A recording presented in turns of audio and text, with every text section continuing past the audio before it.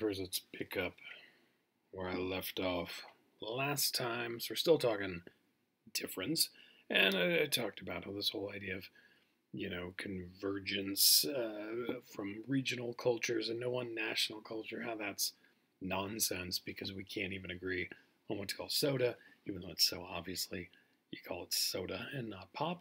So we talked about that. Now we're going to get into advertising, which I think it's what's fascinating, really, because if you think of the bazillions of dollars spent on this stuff, there's a lot of people like to say, like, advertising, it doesn't work.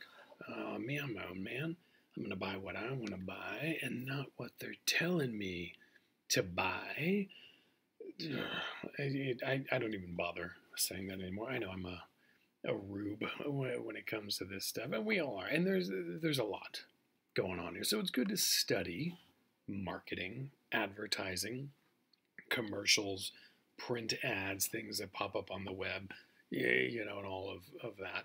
And also, it's always good to think about the spatial nature of these things. How is place used, for example, in these marketing campaigns? So I'm going to talk about that. We're going to get into the fact that difference and sense of place is used quite heavily. Okay, so we think about in terms of, like the convergence hypothesis and stuff we buy and all that. We tend to think about the fact that, everything is the same and we all buy the same stuff, same, kind of national pop culture deal. But no, it's not. Difference is still, it's played up, right? So it may be the case that there's a lot of sameness out there in authenticity, like whatever you want to think about as you're studying this stuff. But still, the idea of difference, the idea of sense of place, that's used heavily to try to get us to buy stuff, right? To make us feel like we are, in fact, individuals, and there are different things out there, and to connect in that way. So here are two examples.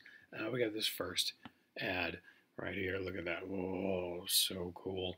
I'm a sucker for a good Jeep ad. So you've got the Wrangler driving over these boulders out in the forest, and the text says, "When's the last time you got goosebumps traveling at 3 miles per hour?"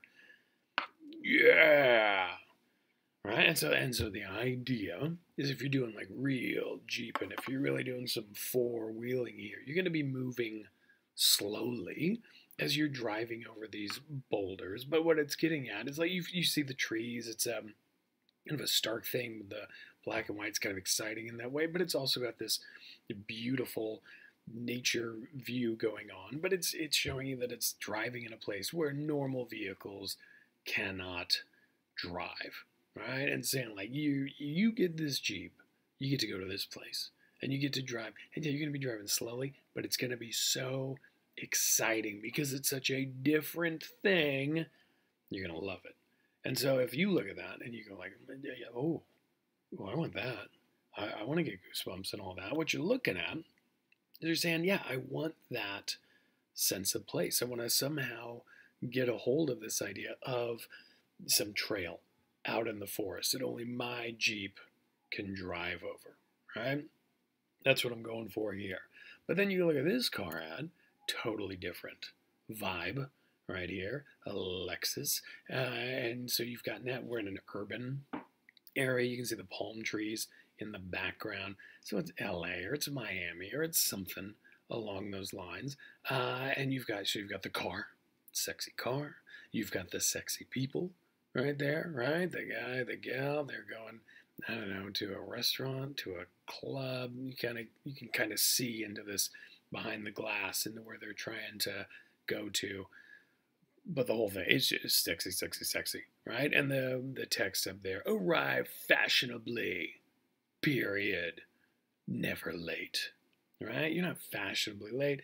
You show up looking good, and I guess it's not late because the party doesn't start until you're there, maybe? Or maybe it's saying that because it's so fast and zippy, you get there on time? I don't know. But it's the idea that this is selling a totally different sense of place, right? If you swap them, well, if we go back here, the idea of actually putting a Lexus on there, that would be fun. But yeah, well, Lexus couldn't drive on that. That's for Jeeps.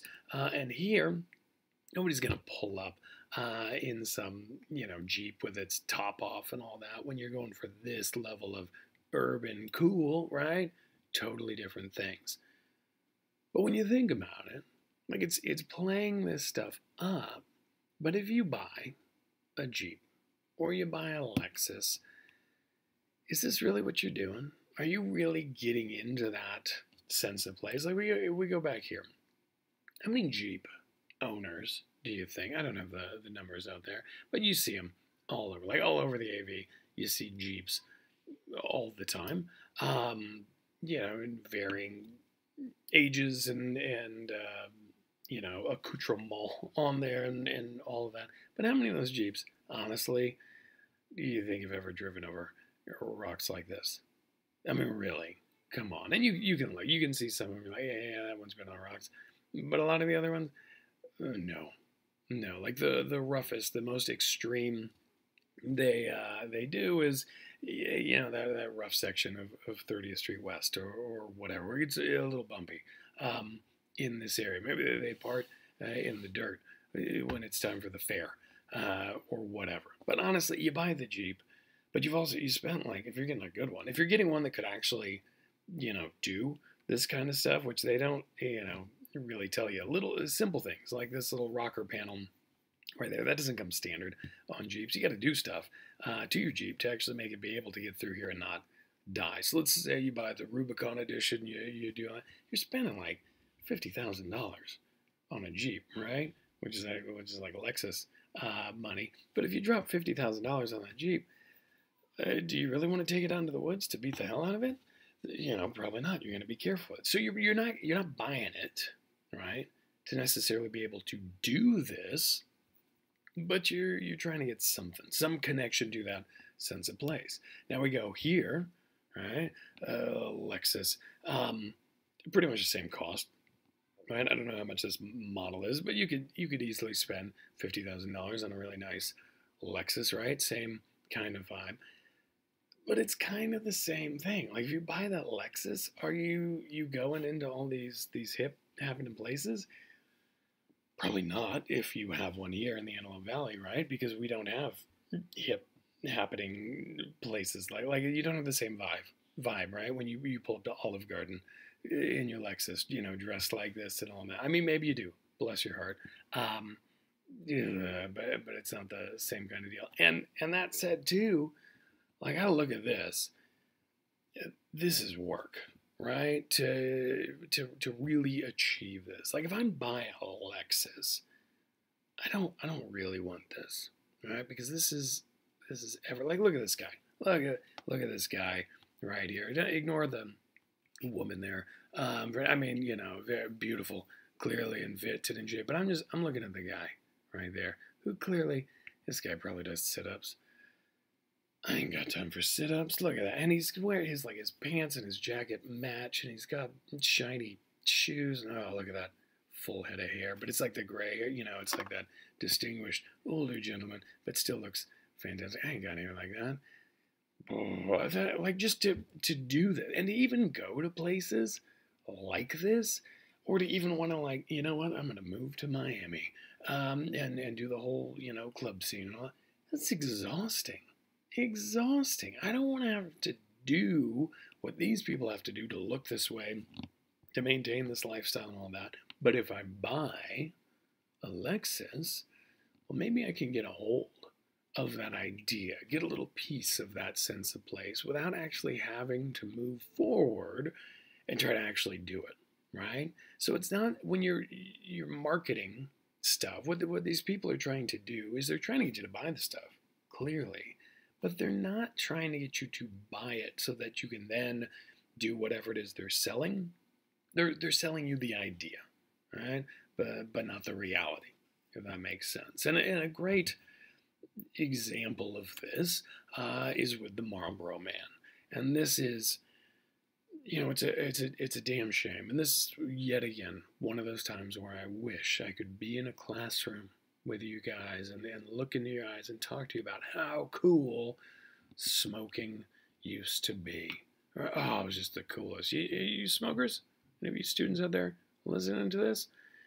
Probably not. You're all, I mean, you probably just don't use any tobacco nicotine products at all, because it kills you or whatever. Or if you do the vaping. Oh, vaping's never cool. I'm sorry to break it to you. Don't do it. You look like you're sucking on a USB drive and a little puff of vapor goes up into the air. It's not this, right? No cowboy, whatever, vape. All right? So we're going to talk cigarettes. And I want to discuss, there's this article, The Myth of the Marlboro Man by Christopher Salter, an old essay about the marketing of Place and Marlboro cigarettes and things like that. And I think I have a copy of it in Canvas in the file section. I don't know if I fully linked to it in the pages thing, but you look around, you can find it. And if I didn't and you want to read it, send me an email. But with this, the whole idea is that we're dealing with Marlboro cigarettes, which, they marketed as this cowboy cigarette. And you had the Marlboro Man, which was, there were multiple Marlboro men, these handsome, rugged, very white men who were in cowboy outfits and had cigarettes like we see on the screen here. And that's how they sold cigarettes. And so what Salter here is saying, this incredibly popular ad campaign, incredibly popular cigarette, it was urban folk, city folk, who were buying these cigarettes, right? And so the idea is people in cities, they're buying Marlboro cigarettes, they're consciously picking that brand as opposed to, Chesterfields or Camels or whatever. I should have been cooler with all my cigarette brands. I'm letting it slip that I'm not a smoker myself, no matter how the voice sounds. But people are picking this, right, because of the cowboy. And what Salter's saying is that these city folk, they see themselves as being rural at heart. Like a lot of people, going to the city, they're migrating into the city from some other location, right? And they maybe didn't grow up on a farm, but they didn't grow up in the city itself. They moved to the big city to get that job, to chase that dream, or whatever. And so buying that cigarette, it's a little escape, right? You're escaping back to a simpler place, a rural location. It's all connected to place. But with this place idea, what I want to stress, and this is something that students don't always quite grasp or hold on to. It's, like we think when we say the Marlboro, oh yes, it's that classic thing of like, oh yes, women wanted him and men wanted to be like him. There's something there, but what Salter's arguing, no, that's not the case. What we're gonna say here, it's like with the Alexa stuff. It's not necessarily that men wanted to be like him, women wanted to be with him or anything like that. It was that everybody who's smoking this cigarette, they just want a little piece of that little momentary escape, right? So let me explain what's going on here. Now, first off, what's important to realize is that Marlboro cigarettes didn't start out as this cowboy western thing. All right, and we have this ad. I love these old ads. But you can see, like with this Marlboro, it was Lord Marlboro or whatever. It was supposed to have this European, aristocracy kind of thing going for it, right? So it was kind of urban or old world or however you want to think about it. So like this ad from, I don't think I have the date. Oh, I think it says 58 in here, okay? So that's the era we're dealing with. Ladies, now Marlboro talks your language. A new idea from Europe, the Continental Pack. 10 full-size Marlboros and a petite flip-top box that doesn't even crowd an evening bag. tailored specifically for the ladies. Individually, smart and packed together. Pick up a pair today. Yeah, yeah, ladies, and some great. They're little tiny cigarette packs. Like a full pack of smokes right there. It's little tiny lady size ones. So your tiny lady hands can actually hold on to it. You can put it on your tiny little purse, and ladies, how small you are. Yeah, this didn't work, right? This is the whole thing. Like they marketed this stuff, but it was just Marlboro. It wasn't a big, hugely successful kind of thing. So the ad guys think like Mad Men kind of stuff. They said, okay, we're gonna change everything. None of this Europe nonsense. Cowboys in the West. That's what they switched to. And so when they do this, what they're going for is the Marlboro Man himself is this the idea of the guy. Because like I said, it's multiple actors portraying this guy, but it's just the idea that you got this cowboy who's just macho and sexy and just everything about him and the settings and all this stuff. It's all about the American West and the frontier and the excitement of heading out and civilizing a landscape and all that. That's what they're playing up now, right? Very different from that old world kind of marketing that they had. And by the 70s, it's the most popular cigarette in the world. And this picture, if you haven't really looked at it, and I stole this, I can't take credit for it. I wish I could, because it's a fantastic picture. This is in Cairo, I believe, in Egypt. And so you've got the Marlboro Man with kind of North African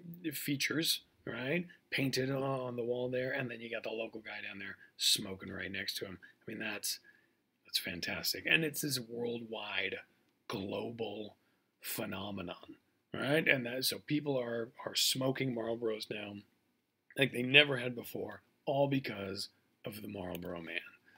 So with this guy, right, there's some key things. Salter's listing this stuff out, and he's talking about the fact that the Marlboro Man, he's always isolated, right? He's away from others. Like you might see a few other cowboys in there, but he's not like in a big crowded urban area. There's a lack of human settlement, right? So like there are no buildings or homes or whatever for a lot of other people to be there to crowd him. There's a monumental setting. The idea that you see spectacular mountains and scenery that if you're in the city, you're not going to be seeing, right? You're staring at large buildings and pavement and all of that. They're playing up when they zoom out, effectively, right? When it's not a close shot of just the Marlboro Man himself, majestic mountains and snow-covered peaks, breathtaking desert landscapes, that kind of stuff, right? And just freedom, just oozes freedom. In this quote from Salter, he seeks no one, nor does he appear to need anyone. Marlboro Man, yeah, right? And just look at this. Just look at this picture. This is so cool. Because what is he doing? What's he doing right there? And you're saying, who's lighting a cigarette? Not just lighting a cigarette. Where is he lighting that cigarette? What's also in his hands? There. The reins of a horse, right? He's on the back of a horse, and he's lighting his smoke right there. That's some coordination I could never pull off. I've ridden like 2 horses in my life. I want to say, not once did I think like, this is working pretty well, and I think I'll light up a cigarette. No, but look at that. Like, he's not even, he's not even paying attention. He's just doing it, and he's going to go right off and just be awesome. Marlboro Man. Yeah.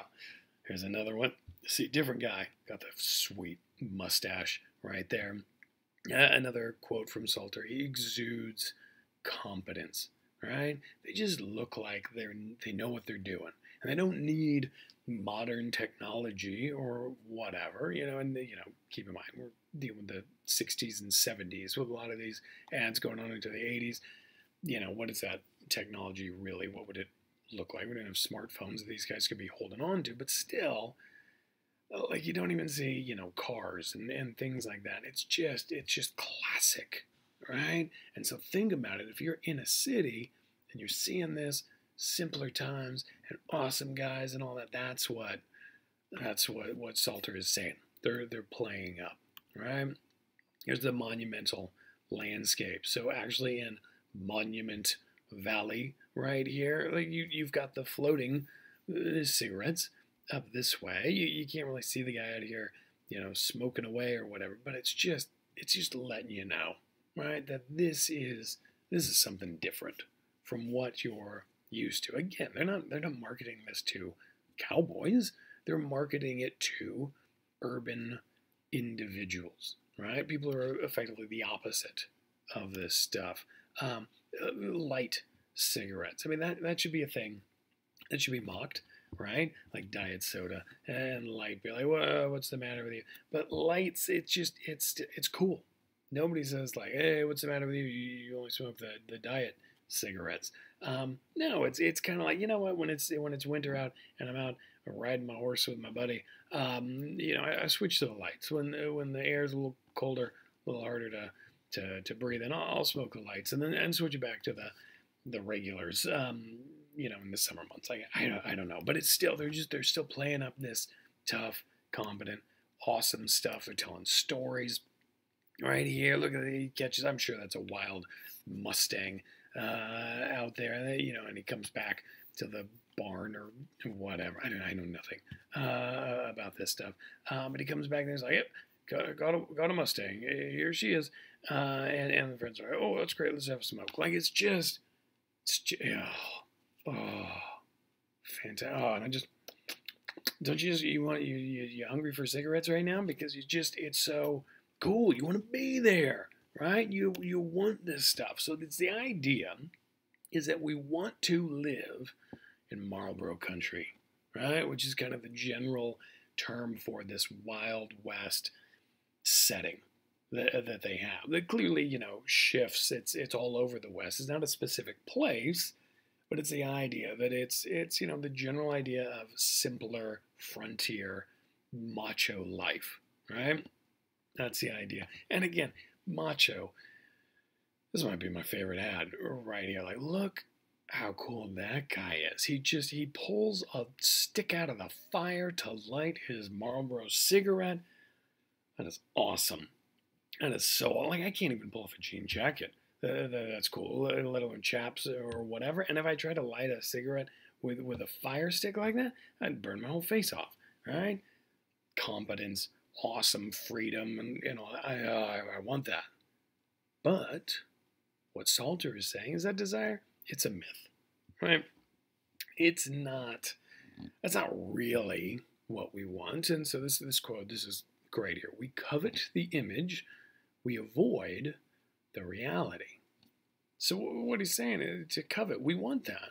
We lust after that image, right there, that idea of me. Like for me, I'll just say me personally, because I'm sure you guys are like, oh no, that doesn't look cool at all, you liars. But I'll just say it for me, God, that looks so cool, right? I'll have all my denim on and my hat and my chaps and all that stuff. I'll be out, just kind of camping out there as I'm moving cows from one place to another, or whatever it is a cowboy does. I'm not entirely sure. So I'll do that. And oh man, that would be fantastic. But here's the thing, I could easily do that, right? Like if I wanted to, I could drop out of society. I could go to even, hell, I don't even have to quit my job. Honestly, I could spend my summers out on a ranch if I wanted to, right? I'm a professor. I could totally pull that off. So let's say, during the fall and the spring semesters, I'll be here in the Antelope Valley doing my thing. And then in the summer, I head up to Montana, right, with my denim, and I'll go to the cow stuff. I don't even know what you do. I don't even have a jean jacket. I don't. I mean, I could do it though. I could definitely. I don't take classes to be a cowboy. I don't even know how you become a cowboy. I'm sure we have like a certificate program at AVC. I don't even know. Yeah, you know what? Okay, so here's what. I mean, that's so cool. I mean, I'm not gonna do it. I got kids, and it could be hard. So I'm just gonna pick up a pack of these cigarettes, and I'll smoke a pack of Marlboros, and then and I'll be good, and I'll get back to my suburban lifestyle, here in the Antelope Valley, right? That's coveting the image and then avoiding the reality, right? It's the idea that it looks so cool. but you don't actually put forth the effort. You don't actually work to do it, right? That's the key thing. And we've got that all over the place. I mean, it doesn't have to be, cowboys, right? And here's the other thing, too, is that Salter is saying, he calls it the curse of the Marlboro Man, and that because we spend so much time lusting after this frontier lifestyle, like, living like a cowboy, we fail to see the folk art of the city, or blah. I hate cities. You'll learn about that later on. They smell like pee, and you get stabbed. But anyway, we'll get to that. So I don't fully, run with Salter with this idea of, oh, the city is folk art. No, it has pee. But it is that idea that we kind of forget. We're so busy chasing after this fantasy that we avoid actually doing anything to make our lives better, right? Or to appreciate what we have, or whatever it might be. Now, you might not, look at this. It is kind of a dated thing, and it's a real 60s, 70s kind of vibe. This idea of wanting to return to nature and be more free and not be held down by the man and all that. We don't necessarily have that today. So maybe the cowboy thing isn't quite doing it for you, right? Maybe not. I don't know. I found this.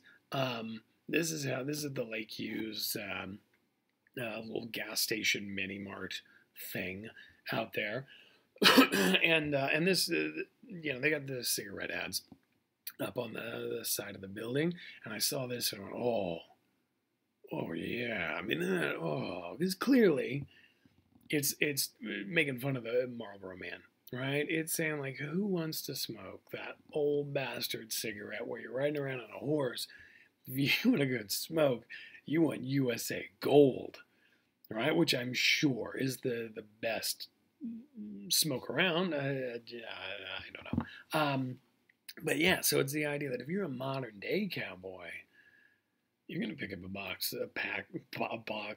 a container of USA Gold cigarettes. That's what you're going to do. Because what is this? We got clear cowboy imagery. Look at her. She's got the cowboy boots on and all that. But where's the horse? There's no horse, right? Except for a steel horse. Except for that motorcycle. And my God, that is so cool. I mean, here's the deal, guys. I'm not allowed to have a motorcycle because of my stupid wife. She's so dumb.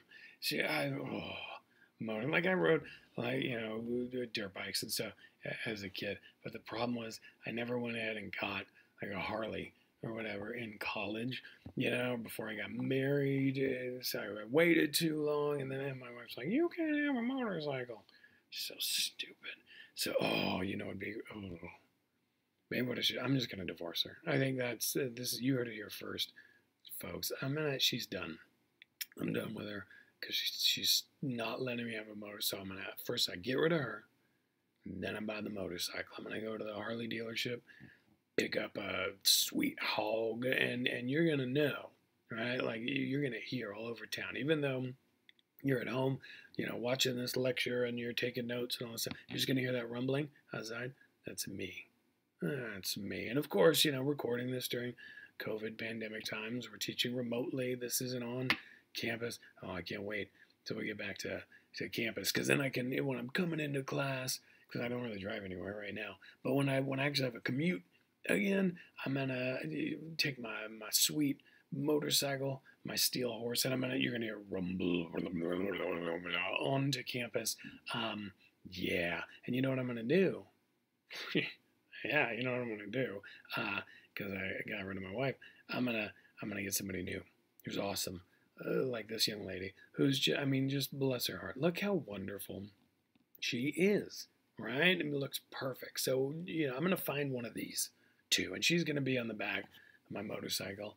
Life is looking fantastic for me. Except I'm kind of looking. And I wish you guys were here because we could look at this together. We could actually deconstruct the image. But if we look at this, does this guy look happy? Because I've been looking at the young lady, the charming young lady here, but the guy, he doesn't look too thrilled. Does it? Does it? He looks kind of grumpy, sad, depressed, maybe. And then you look back to her, and she looks lovely, and I'm sure she's got a really good heart and very wise beyond her years. But you look at her. Um, I mean, what's she wearing? Yeah, she's got the cowgirl boots. She has the jeans, right? Clearly, I've already established. I love me the denim. And then what is this? A bikini top, right there? That's not safe at all. Do you know what a motorcycle can do to the human body? Like, if you, it doesn't even have to be like a massive wreck. You can just hit a corner a little too fast and slide. She is going to be destroyed, right? Her whole body just scraped up, scarred, not to mention broken bones and all that. That is not safe. I mean, the guy has the leather jacket, at least he's prepared there. But that helmet is not going to do anything for her torso, right? What is wrong with her? That is just, and I mean, you look at her. Oh my God, you can just tell she is trouble, right? Like for the first week or whatever, it would be fantastic, fun to hang out with it. But then you just get tired, right? I'm an old man. I don't do stuff at all. I don't go out past 8 o'clock. But you look at her, she'd be like, "Let's go dancing," or like whatever, and it would just be like, "No," and so I could see. Oh, it's not going to be like I said. It'd be great for the first week, and then after that, we're going to be shouting at each other and just like, fun, and I would never hit anyone really, but it'd be pushing it. Now that I think about it, this looks awful, right? So even though I can't lie, I look at that and I'm torn. Oh, that looks so fantastic. What a life. I want to be a modern day cowboy, clearly, but I don't want to do that. And my wife, we have, our bank accounts connected and it would be hard. Divorce would be difficult. You know what I'm going to do? I'm just going to start smoking USA Gold cigarettes. And that way, when I take that drag off that fine, fine cigarette, I can fantasize a little bit about having that motorcycle and that young companion. But I don't actually have to go through that hell, right? To be that sad old guy who picks up the girl with issues and all that, right? Covet the image, avoid the reality. So that's what marketing is. So think about that. I didn't want to give anything away, but let's just say we have like a midterm exam, and I ask you a question about the Marlboro Man and stuff like that. Be ready to have your own example. And these examples are out there all the time, but also keep in mind, remember that idea of coveting the image, avoiding the reality, right? Because it's out there. As you watch TV, and you'll see that like real TV, not like Netflix stuff, but the stuff with commercials. You watch that, you see stuff, and you see things that look pretty cool, but when you really start to think about it, you realize, oh, they're selling this sense of place, right? Whether it's Marlboro Country or even the open highway, or other stuff. So think about the geography of these things, but also think about, are they really selling this to people who already have that, right? Or are they selling this to people who don't have it and never will have it or will never work to have it? But it's a nice thought, right? Think about that. That's worth pondering, I'll say. So there you go. Okay, no motorcycle for me. All right, so that's that difference.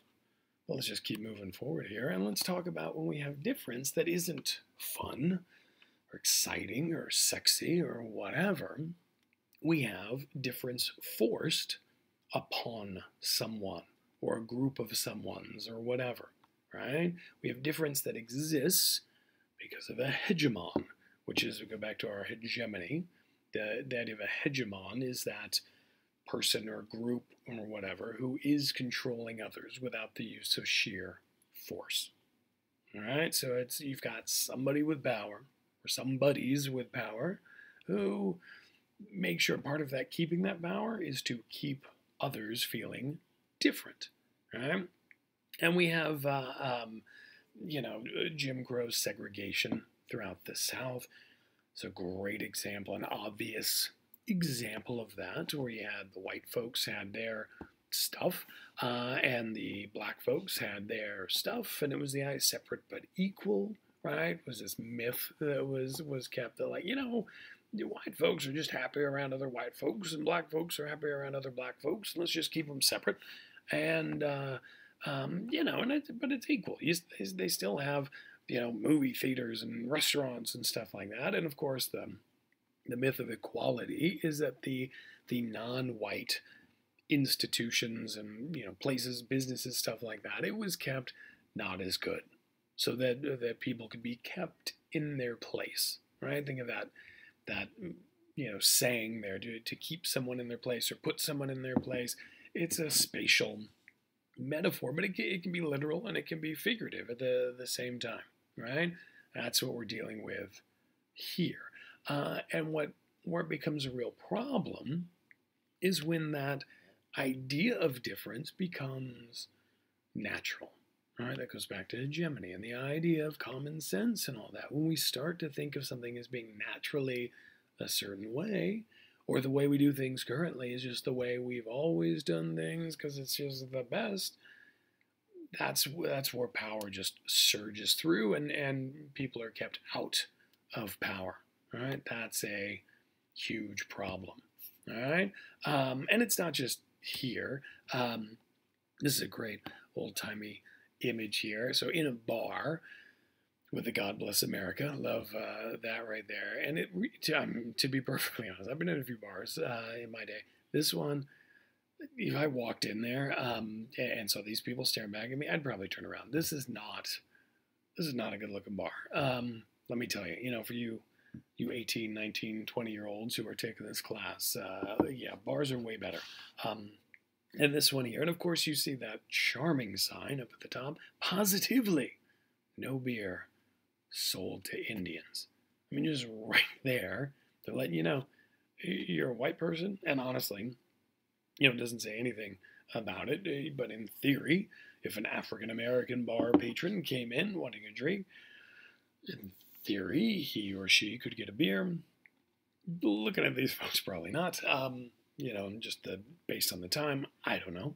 Don't want to imply anyone is horribly bigoted, but that's, come on, right? And I remember back when I showed this years ago now, in a lecture talking about either this or something else. I remember a student saying, well, yeah, but it's because, Native Americans have more difficulty with alcoholism, higher rates of alcoholism and all that. And he just kind of left it there like, what are you going to, it's to help those people, right? Bless his heart. Not saying that this guy was, he didn't have a swastika on or whatever, but what he was saying is it was just kind of natural in his mind that, well, yeah, you don't want to sell alcohol to Indians. They can't hold their liquor, right? Which, yeah, that could work if we had no documentation of alcoholism in any other racial category, right? Like if it's like, white people, they can hold their booze. No, let me tell you, as a white person, no, we're not genetically superior when it comes to not getting hooked on substances, not making horrible decisions with substances, stuff like that. It's nonsense, right? The idea of alcohol affecting one racial group more than another because of something natural or biological and like inherently biological. No, the reason why Indians have, if they even do, I don't have the statistics themselves, but let's say they do have higher rates of, substance abuse and, whether it's alcohol or drugs or whatever. It's not because they're Indians, right? It's not because of some indigenous quality that only they have. It's because their people were murdered, right? Because of the genocide that took place to sweep Indians away, right? So that the Euro Americans could come in and really use North America properly, right? Really, make this place sweet. Indians weren't doing that, right? So murder, and if you say like, oh, no, we want to do that, we would. It's important we acknowledge that there was a real conscious effort to eradicate the indigenous people who were here so that there wasn't ever an issue with that, with rights to land and all that. So that was clearly a case. And those who weren't eradicated were moved to reservations, which is the garbage land that the white folks didn't want. And so they pushed the Indians over there into just horrible conditions and, with no hope, no future. So like, do you think alcoholism is a case of, having a gene that makes you more susceptible to it? Or is it the fact that, there have been, I don't know, 200-300 years of just, and you can even go back, if you want to go back to Columbus, we can go all the way back there. Let's round it. Let's say, 5 centuries of just getting screwed, right? And having no bright future ahead of you. Like, what do you think is really the thing there, right? But if we make it natural, if we're just kind of, well, how those people are, then something like this might not look horribly racist, horribly evil, and it might not be obvious that we're forcing difference, like one group is forcing difference on another, right? That it's not hegemony at work. That's what we're dealing with. And so that's what Kay Anderson's The Idea of Chinatown article is all about. It's looking at, is this idea of Chinatown, is it natural? Is it authentic? And that authentic, I've used it a few times already in this class. Authenticity, it's a tricky word. And the next lecture I'll get into what that actually means and how we use it and all that. But that's for another day, right? But with China, like for me, I'll admit, I was not well versed in this stuff. A naive kid who's not Chinese, has no connection to, any East Asian, really any Asian cultures in general. So, for me, when I, first heard of Chinatown, it was just kind of, oh, that's where the Chinese people decided to live. And then, Chinese people, they like other Chinese people, they just spoke Chinese, and they like dragons and fancy buildings and all that stuff. So when they came to like San Francisco, they said, hey, let's set up camp over here. And they just built their buildings in the same way that they would build them over in China. All right, that seems reasonable. If you don't think about it, it seems natural, especially when you think about how in school, elementary school, we're taught about the idea of immigration, and we see kind of this rosy picture ideas of like, Ellis Island and people coming into the country to have a better life and really settle it, and the American dream and all that. And we never think about how immigration can actually be a pretty evil, awful, horrible thing for people when they get over here. At least we don't get that in elementary school, right? So, with that, you might think that Chinatown is just where the Chinese folks decided to live, right? And then, also in that video I did about how to read and using Kay Anderson's article to start with that, her whole setup is the idea of she has this, racist quote at the beginning, and she does the whole, this could be more proof, as if more were needed, of the racism that people met. So, right, the other idea is that, well, the Chinese people came over and they wanted to hang out, but they met with some racist people. We're like, ooh, I don't like you Chinese. And so they said, well, this sucks. All right, let's just go over here. Let's just set up camp over here, and we'll build our cities and, the way we do our buildings, the way we do, and so on. And Anderson, of course, is saying, no, that's what a chump would think. No, it's not that at all, right? So with this, the whole idea with this, too, we can connect this back to reading the landscape. Not only are we talking about difference and forced difference, but the idea of if you went to Chinatown, like let's say I got us a bus and I took us down to LA's Chinatown, right? We have a little field trip, and we can't do that because of horrible disease and COVID and all that. And I ain't got time for that. You ain't got time for that. But let's say, right? So we go down to China, and we could look at it. We could look at the buildings and get into our, reading the landscape stuff, not just looking at the pretty stuff, looking at the ugly stuff, trying to pull out the culture from the buildings themselves. What? Looking at a place like Chinatown and reading an article like Anderson's here, what it was doing is saying you can't just look at what's there. You have to dig deeper. You have to get more into the material, historical context of this place, right? That's the general idea here that she's getting at, right? So that's what we're going to kind of see an example of. So what Anderson is arguing with this article, and she's done other work as well on this topic, but what she's saying is that Chinatown, it's constructed in a literal and a figurative sense, right? And the idea, like literal meaning that, yeah, there's an actual Chinatown that we can still see. She's dealing with Vancouver's Chinatown, but we can go to that one, or we can go to San Francisco or LA or wherever, right? We got them all over the place. So yeah, there's an actual place, but she's also, and this is the real key thing, is she's saying Chinatown was constructed in this figurative sense. It's made up.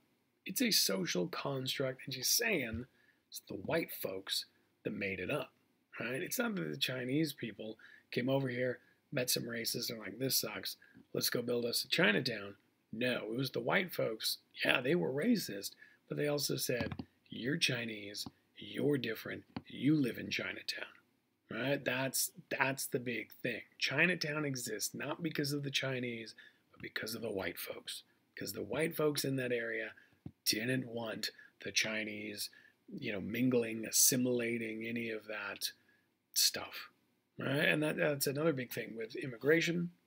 There was always that idea of like, well, why don't the immigrants assimilate?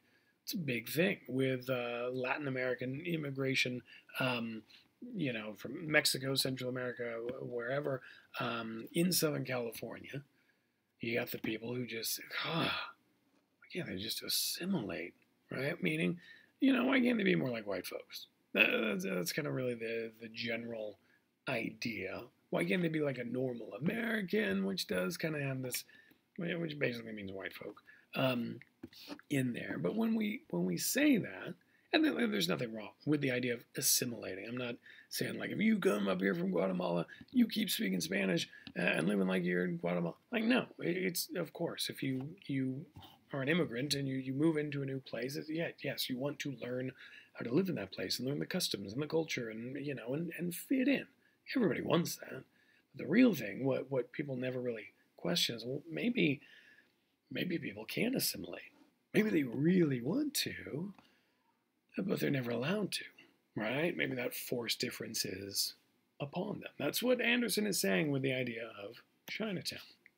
And the other thing, too, is that this stuff, right? The flashy buildings and the colors and the curved roofs and the dragons and lions and all that stuff. We look at that, we're like, man, China's awesome, right? I bet everything over there looks like this. It's just like Disneyland. Cool.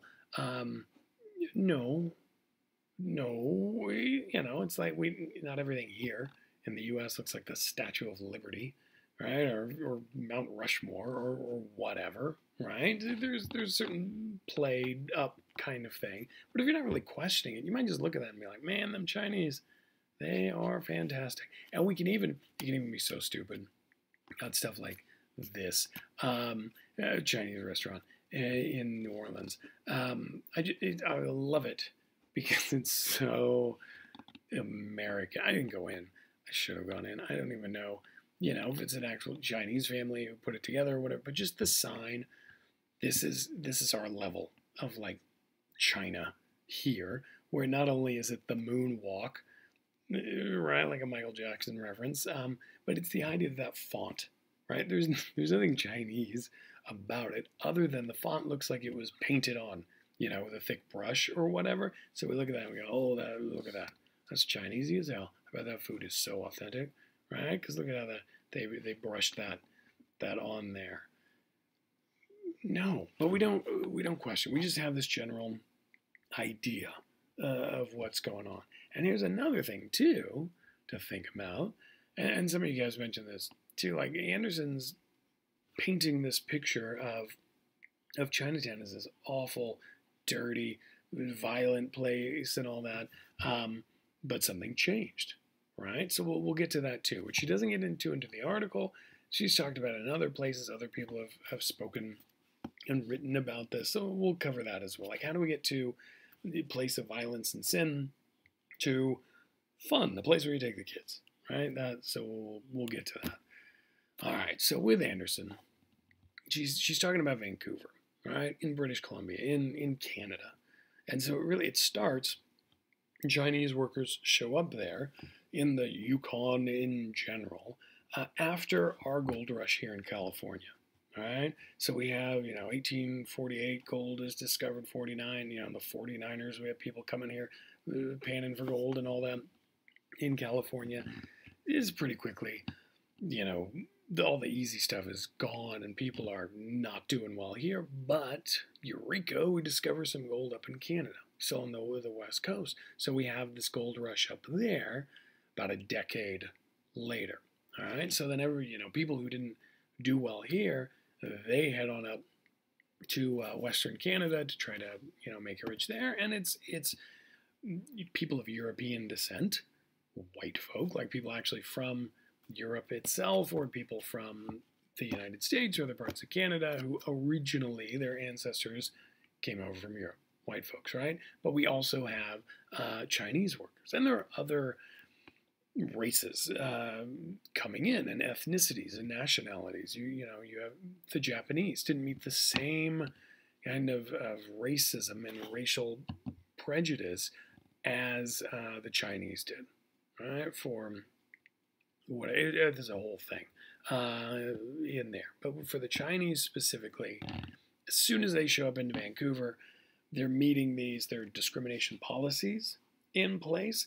And there's this general idea of what Chinese people are like, and that also leads to violence against the Chinese. It's not a good scenario, but it's also kind of this idea of it's still, it's what these people who are coming here, it's their best option, right? It's kind of what they can actually, succeed in. Hopefully, it's a gamble. Right? They're willing to put up with it, risk this stuff, deal with all this discrimination to try to make a living. Right? So that's our setting in here. And so with Chinatown, we have this concentration of immigrants, but it's really the idea that these people could not live anywhere else. Right? They weren't allowed to assimilate, to mingle and all that, because the white folks in there, they viewed the Chinese as just being awful, and that if you have Chinese people near you, your whole city's going to fall apart, right? Your neighborhood, your city, they're going to corrupt your children and all that. And that's just how these people are, right? It's the idea of being made natural. Chinese immigrants were seen as being subhuman.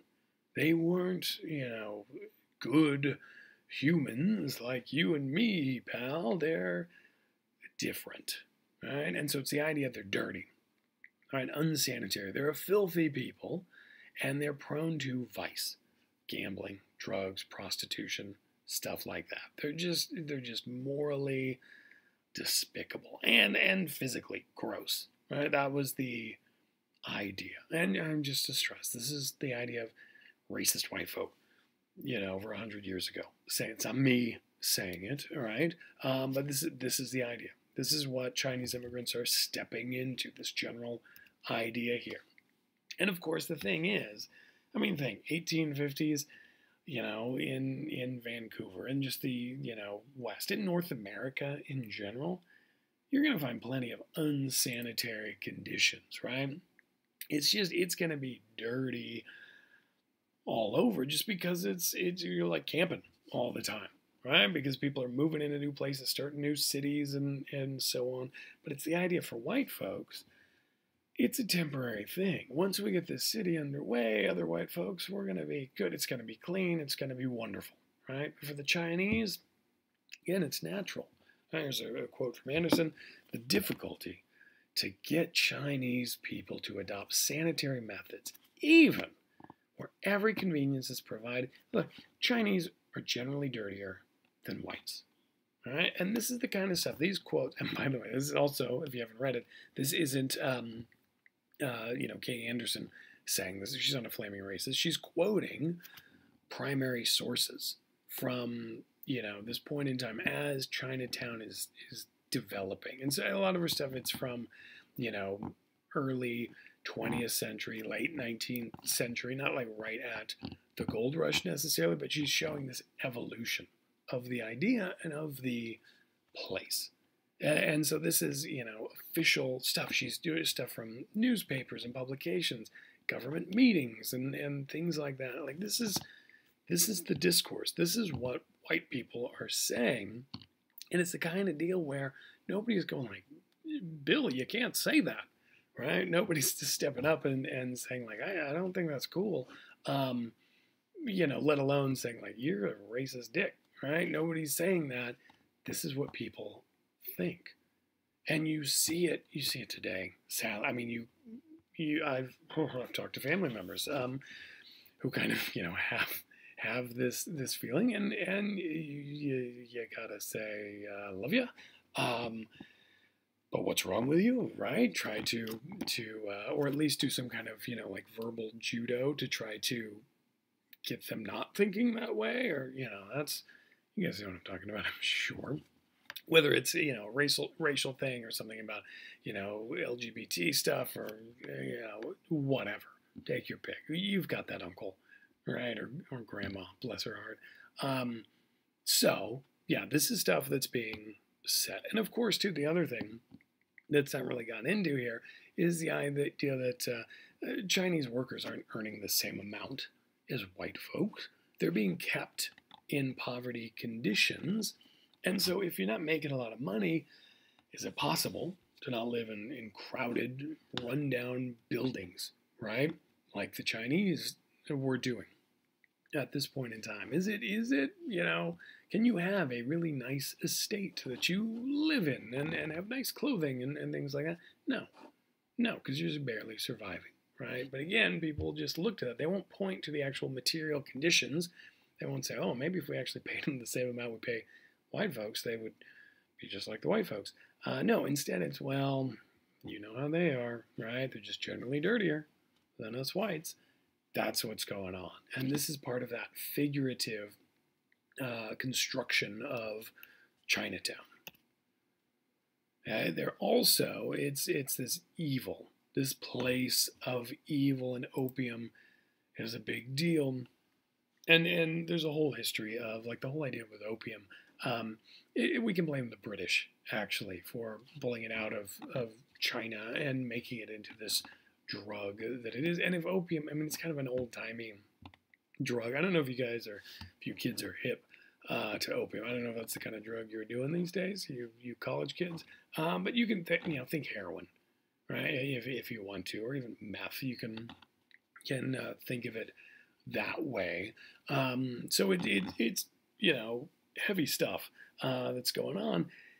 But the Chinese people are seen as they love this stuff. They're degenerates. They just love to smoke opium, and because that's who they are. Even though there's plenty of proof that the Chinese were saying, could we keep the drugs out of here? Could we maybe have some tougher drug laws and stuff? This is killing our people. Could we get rid of it?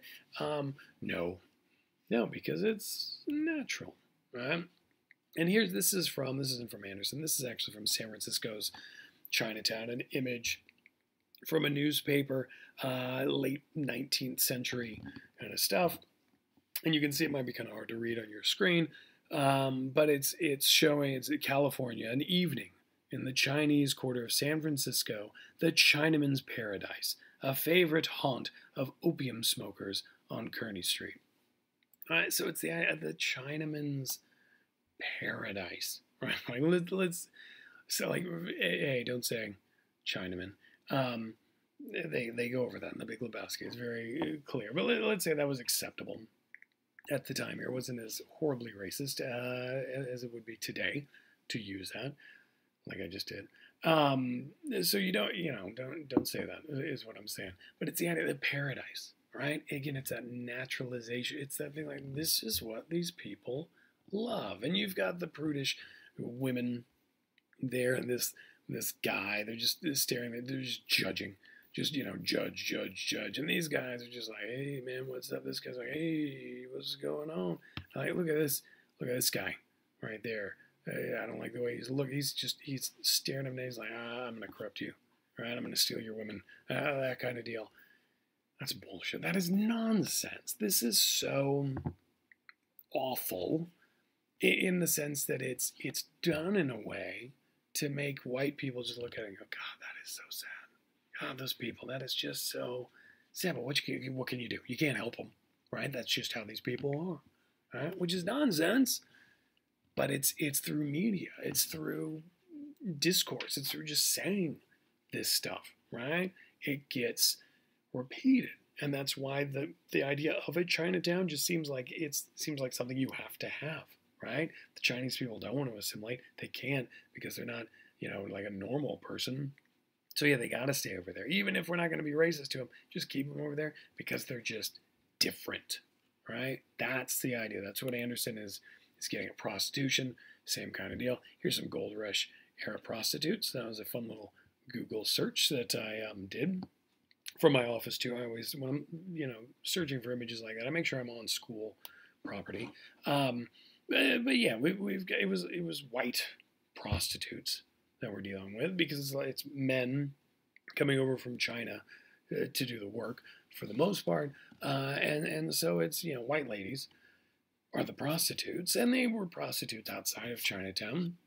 And they kept getting pushed into Chinatown, and the Chinese guys were like, could we keep the prostitutes maybe like in your neighborhood where they started? Like she's from this area. Can she just stay there and do her prostitution stuff if you're not gonna stop prostitution or whatever? And the officials are like, oh, you, yeah. So again, same idea that there's nothing particularly racial about this at all, in that the Chinese are inherently this way or whatever, but it's made to seem that way. And what's also crazy too, you could say, well, if white people are so superior, why are all your daughters turning into prostitutes? White folk, right? And what you do, this is how racists are just so good at stuff. And we'll talk about ideology and how you use racism to kind of deal with contradictions and stuff like that. We'll talk about that later on.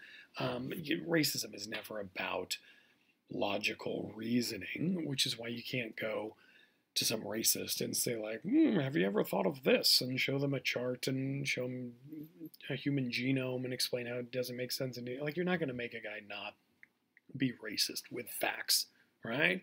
Because it's all ideological. But it's the idea, if you point out, they're like, oh, the prostitutes are white. Where's your superior race now? They'd say, look, we are superior as white people, as people of European descent.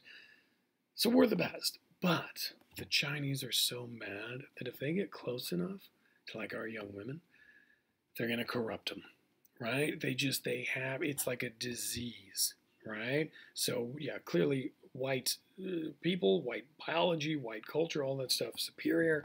But you get too close to a Chinese person, it ruins everything. It's like kryptonite or whatever. It's very unfortunate. But think Superman, right?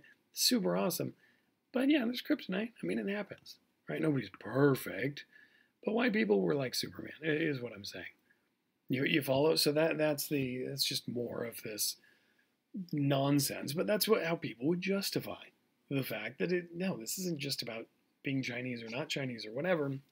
The racist ideology is used to kind of make connections that don't make sense, and just so people can stay sane and keep hating to get through life, right? That's the idea here. And this is a cartoon from Anderson's stuff. the typical home of the Vancouver white working man. And it's kind of hard to see in just the black and white, but you got the nice, look at that nice house. Beautiful. And here's the guy coming home from work, right? And we know he is because he's a working man. So he's coming home from work, and his little daughter is right there just running up to greet him. You see that? And if that wasn't pure and good and wonderful enough, well, let's just get that same girl just jumping a rope over there. And just, oh, perfect. Okay? And then down here, we have a Warren on, I don't know, it's Carroll Street. I've never been to Vancouver. Send in your emails if you know. But infested with 2,000 Chinese. Okay? Now, when you look at that, my little astute geographers, I mean, what's going on there? Infested? Do people infest something? No. No, that's what, insects do that. Rats do that, right? And by 2,000 Chinese, and the Warren thing, like referring to like where we keep rabbits, if we breed rabbits, and like it's just everything, it's dehumanizing, clearly. And, to really sell it, we've got the guy smoking the opium there. You just got the feet of some passed out guy. They're lazy and they're on drugs and they're gross and all that. That's just how these people are. And it's labeled the unanswerable argument, right? Saying, come on. It's just, you can't, come on. Look at this. Look, good, bad, right? That's what's going on here. It's unanswerable. It's how these people are. And in this country, we did this after 9/11.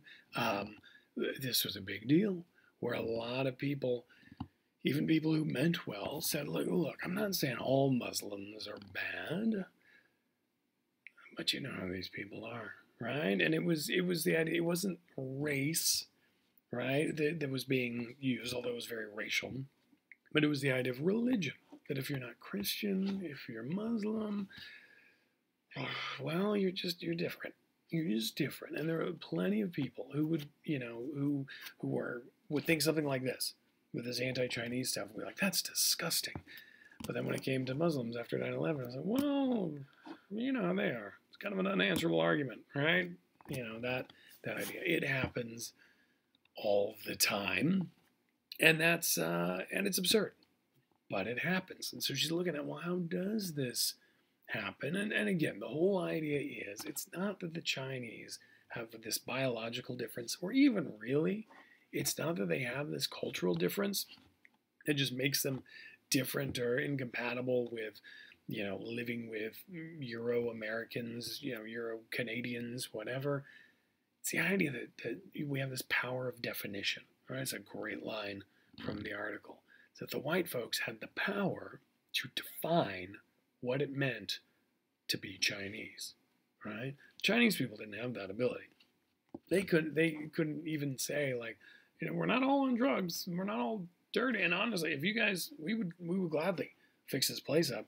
We get some help. Maybe if you pay us the same wage as what you're paying each other, we're actually working harder, but make them less. Like if we want to make it equitable, we will gladly assimilate and blend in, and we'll be cool. No, that wasn't even an option, right? And it was still, there's a lot of this. You can continue on. There's read the thing. Don't rely on this alone. But it's the idea. I'm starting laughing. Whenever I see white girl slaves, I just crack up. How can you not? But read through again this idea of defining the idea that they're not just prostitutes. They're white girl slaves who are owned by Chinese slave owners, even if they didn't originate in Chinatown. Blah blah blah blah blah blah. Right? It's there. So that's what she's getting at. But as I mentioned before, we still have this issue of Chinatown today. Today's Chinatown. We don't go to, you guys, when you're looking for a prostitute, students, do you go down to Chinatown? Do you drive all the way down there? No, right? There are other places. This is why I wish we had, we're in class, so you guys could shout out, where you would go. to define a prostitute. Like if you're in LA, Hollywood, I would think would be a better spot. Up here, Sierra Highway, somebody would shout that. Yeah, I mean, Chinatown is not the place you go. Or if you need good drugs, you're not going to be like, well, let's go see the Chinese. No, right? You go to Chinatown because you want to have a good meal and look at pretty buildings and take the kids and, buy different hats and things like that. Chinatown is this tourist attraction. It's a destination. It's a place to go to have fun. So it starts out as a place of evil, and now it's a place of good times. What happened? Right? And that's Anderson doesn't get into it with this article. She's setting it up. She's explaining why it is, why there is a Chinatown, where this idea comes from, right? And tries to get us thinking about race and place and all of that. But we should still, one question you should have is like, well, okay, if it's so bad, why did my parents take me there when I was a kid? Right? Why do I like to go there with my boyfriend? Because, I love the restaurant or, whatever, right? So the idea is during the Depression, so we see stuff like, 1907 and 1908 are some of the dates for these, newspaper cartoons and all that. But then you move forward a few decades, get into the Great Depression, this economic downturn. You start to see people are getting desperate. Like, how can we make money? How can we survive in this new economy? And so this is a quote from Don Mitchell, another geographer here, discussing this transformation. So it was a process of realization that the exoticism of Chinatown was not so much dangerous as it was an economic opportunity. Right? It's the idea that, it's different, but not like evil, hold on to your daughters kind of, different, but more like fun different, right? It's kind of more exciting different. Think Vegas, right? It's the idea, like in Vegas, you had, mobsters and all that in the original days. I mean, I'm sure there might still be those folks there, but today you go there for kind of like that. You go there for that danger, right? But you're not expecting to actually get, caught up in some mob hit or whatever. It's pretend. It's fantasy, right? That was the idea here. So that's when this stuff shows up, right? The big colorful things and the fun stuff. This wasn't there. You go back to that cartoon with the Warren on whatever street invested by 2,000 Chinese. You didn't see the curved roof line and the dragons and Chinese characters and all that. No, because these people were poor and struggling to get by and dealing with all sorts of stuff. And honestly, if they started to put up this kind of stuff, the white folks probably would have said, they're infesting us, or, we're going to be corrupted, and would have burned it down, right? So this comes later, when white city officials say, okay, all right, we're going to work with you guys, really to try to drum up, tax dollars and bring people into the city, and so on, right? There's an image from San Francisco, and it is, I mean, when you think about it, it is kind of just stupid and ridiculous to think that this poor, marginalized group would come over and be like, well, we need lampposts, and let's put some dragons on it, right? Like, it's not, no. This all is for tourists. Again, it's not about the Chinese. It's not that Chinese people look at this and go like, just like home. No, it's like, this is what the white folk, they'll eat this up, right? So there's some working together with white city officials and Chinese leadership in the specific Chinatown itself. People are working together to make this work, but still, it's white folks still deciding what's going to happen, kind of steering this stuff, right? Not a place of evil, but an ancient civilization.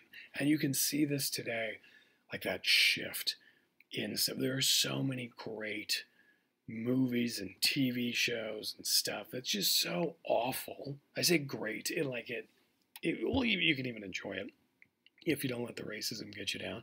But you look at this stuff, you watch it and you go, oh, that's awful, but I like it, right? And there are things that we accept, and I say we. Okay, I did it again.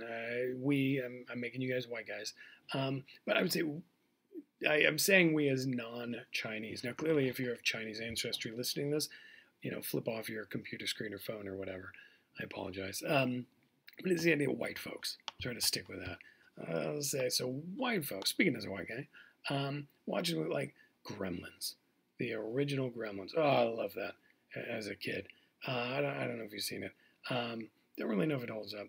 I don't know. But the whole idea is, with Gremlins from like 1984 or whatever, you got a guy who's like a salesman or inventor or whatever's the dad, and he's on a business trip, and he needs to buy like a birthday present or Christmas present for his kid, and he goes into a shop to find some cool present, right? White guy, the dad, but he goes into the shop. It's owned by like a Chinese guy, right? And old mysterious Chinese guy. I think it's like the kid of the Chinese guy is the one who actually sells him this little gremlin thing. He's like the cute gremlin. What is his name? Gizmo, I think. I know what I'm gonna have to watch after I record this. So yeah, it gives him the cute thing, like a pet. It's like a dog or a whatever. For his kid, right? But the older guy is like, oh, you shouldn't have this because it's so dangerous. And of course, spoiler alert, it makes gremlins pop out, and it's a whole thing. But it's the idea, like, of course, this thing never before seen to to anyone. It's in the shop of a Chinese guy, right? If it was like some Polish immigrant, there like this guy would walk in and like, well, I got this gremlin. You'd go like, no, this is fake, or whatever. It would be like this mind-blowing thing. But no, with this movie, from what I remember, and really just with a lot of this stuff, it's like, of course, Chinese shops. If you want to find a gremlin, you're going to go into some Chinese shop in some Chinatown, right? Because that's where you're going to find it. You're not going to find it anywhere else. You're not going to find it in Little Italy. My God, no, because they're practically white people, right? That's the idea. So that's what's being played up here and made natural. So we've completely forgotten about, as a society, about the idea of Chinatown being this evil, corrupt, criminal, awful, place, and it's more of that exciting thing, right? It's like Vegas, exciting at this point. That's the idea. So again, going back to Anderson, Chinatown has been an arbitrary classification of space, a regionalization that has belonged to European society. Right? It's white folks made this stuff up. Right? That's what they did. Okay? And that's what we're dealing with here. It's all about creating that difference, reinforcing that difference, but also it's not the people who are seen as different creating it. It's those who want to make them different. We'll just close here with this the last little Chinatown thing I'll mention. Watching the X-Files, I started going back and watching some of these older ones a while ago now, because I liked it as a young man in the 1990s when it came out. I got into the show, and I'm kind of watching some of these things, and my God, I think this is like the first season. They're dealing with aliens and supernatural monsters and all sorts of crazy stuff. There's one episode that takes place in Chinatown. I think it's in San Francisco, and there are no real monsters or aliens or anything like that. It's just the Chinese people themselves are like magical. All right? In a way, I don't even know how to perfectly describe. I'm not going to dwell on it. But it's the kind of thing where you watch it and you're like, they're just like this because they're Chinese, right? It's not because of some weird fluke like what happens to the white folks who can, stretch out and go through jail bars and stuff like that. Those people are like, there's something odd about them, but like in terms of the Chinatown episode, it's kind of like, yeah, well, you know how those people are. It was awful, but at the same time, fun episode. I watched it, but I felt shame. Okay, so there's Chinatown. Now there's some other stuff in here. This whole idea of social stratification, status stuff. I'm not going to dwell on this stuff. What this is going to lead into is this idea of economic class. I'm going to talk about class. Don't even worry about this part in here.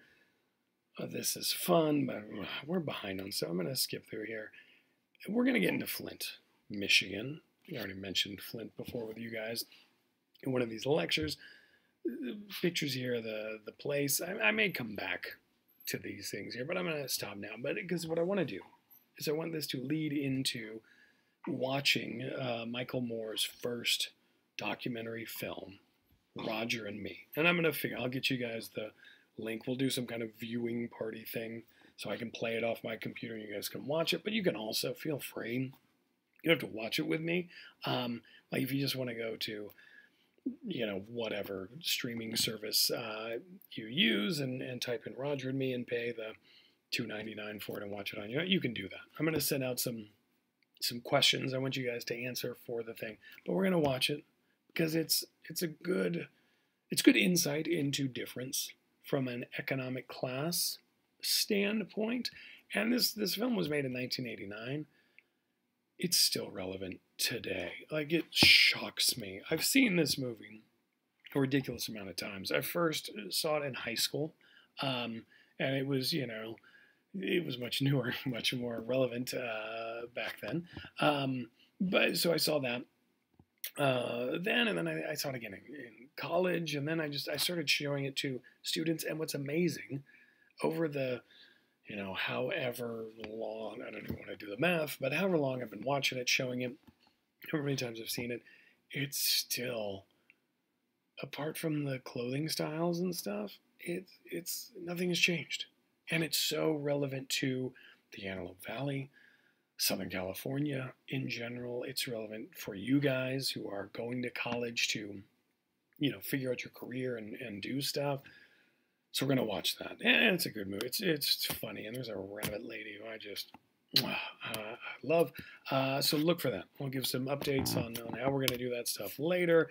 And you'll see, these are pictures of Flint, what it looks like. Pretty much looks the same. This is from, was it 2015? It's not even right. I don't know. I can't even remember. This was during the water crisis, like when it was all falling apart. I was there in the spot, reading the landscape, taking pictures, doing that kind of stuff. And it's just amazing how things are abandoned. And stuff has looked like this for decades. And it's an abandoned in a way we don't even see here in Southern California. Somebody loses their house, somebody quickly goes in, buys it, flips it, makes a huge profit. Not in a place like Flint. That should tell you a lot. Spooky bike paths. I showed you guys this picture. Here's the evil Flint River. Let's just skip it. But here's the crazy thing. That American flag. You still have homes in this place where people are patriotic. Even though the entire country has just we've turned our back on these people. We've given them a big middle finger and said, you guys are on your own, figure it out. And you'll see some of that as we watch the movie. But yeah, people are still patriotic. That's amazing to me. And we'll talk about that. We'll do more with that. But in the meantime, there you go. We talk cigarettes, we talk racism, prostitutes. Good day, right? So there you go. Read the article if you haven't, Kay Anderson's thing. And in the meantime, I don't know, keep on keeping on or whatever. All right.